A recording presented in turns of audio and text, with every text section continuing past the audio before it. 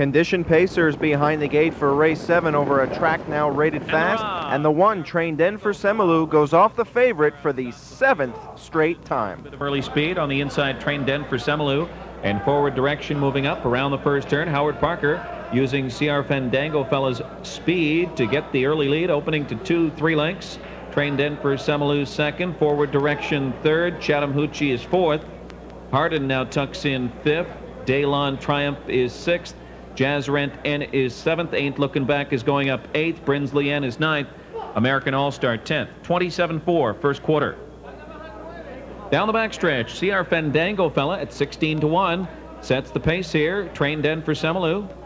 Racing along in second, 2 lengths, 2 forward direction third. Chatham Hoochie is fourth. Hardin is fifth. Then Daylon Triumph edging out sixth, followed by Ain't Looking Back and Jazz Rent N and Brinsley N and American All-Star. The half 55-1, a pretty brisk pace. CR Fandango fella cuts it out and races to the far turn, giving Trained In for Semelu a perfect trip as they now chase CR Fandango fella with Trained In for Semelu and forward direction. The first 3 haven't changed. On the outside, Hardin towards the inside, Chatham Hoochie, and Daylon Triumph will have to come 3 wide now, followed by Ain't Looking Back. At 3/4 in 1:23-2, it's CR Fandango fella who's fired up today. CR Fandango fella, Trained In for Semelu, is second and angles to the outside to take a shot at CR Fandango fella. Trained In for Semelu on the outside, forward direction on the inside, and the others just didn't get into it.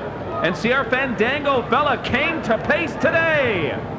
CR Fandango fella and Howard Parker had him roused in a sparkling 152-1. As an old racing philosopher often observes, you gotta leave, and that was the case with CR Fandango fella. Blasted away from the gate, never looked back. It's a lifetime best effort for the 6-year-old. Trainer Mike Posner certainly had him ready today for owners Meisner, DiFilippo, Feller, and Andy.